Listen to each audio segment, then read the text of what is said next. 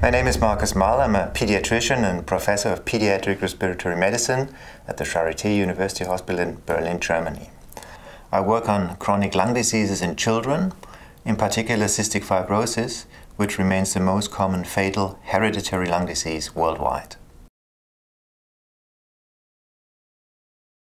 I lived in southern Germany at that time and had just finished high school and was invited to a birthday party of a friend in Berlin on November 8th. So I happened to be in the city when the wall fell on the next day, and this was truly unexpected and really amazing.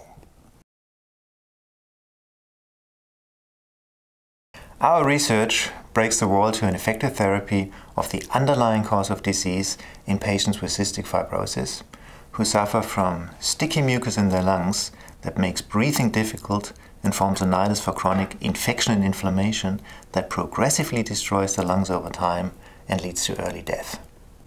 The underlying genetic defect was actually identified in the same year the Berlin Wall fell, and this discovery raised hope that it will one day be possible to treat this devastating disease at its root cause. This was the key motivation for me to start working on cystic fibrosis shortly after this discovery. But before we could think about a therapy, we first had to understand how the genetic defect causes the disease. And the key findings were that it disables the formation of an ion channel called CFTR that is essential for salt and water transport in healthy airways, and that this defect impedes the lubrication of airways and makes the mucus so sticky that it cannot be cleared properly from the lungs.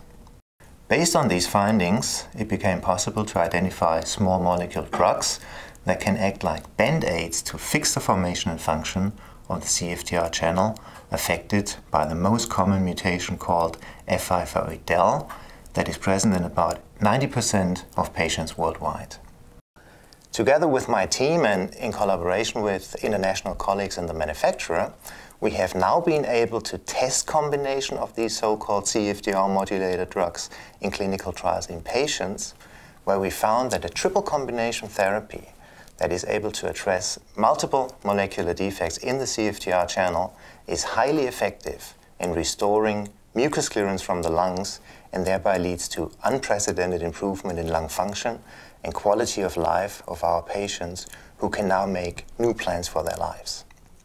Based on these results, the FDA and EMA have recently approved this triple combination drug as a breakthrough therapy that is now available for up to 90% of patients with responsive mutations who suffer from this devastating disease from the age of 6 and older. This is a real breakthrough in medicine that may also serve as a blueprint for the development of effective therapies for the approximately 8,000 other rare genetic diseases that have limited therapeutic options and collectively affect millions of people worldwide. Traditionally, new therapies are first developed for adults, and it takes many years before they become available to young children.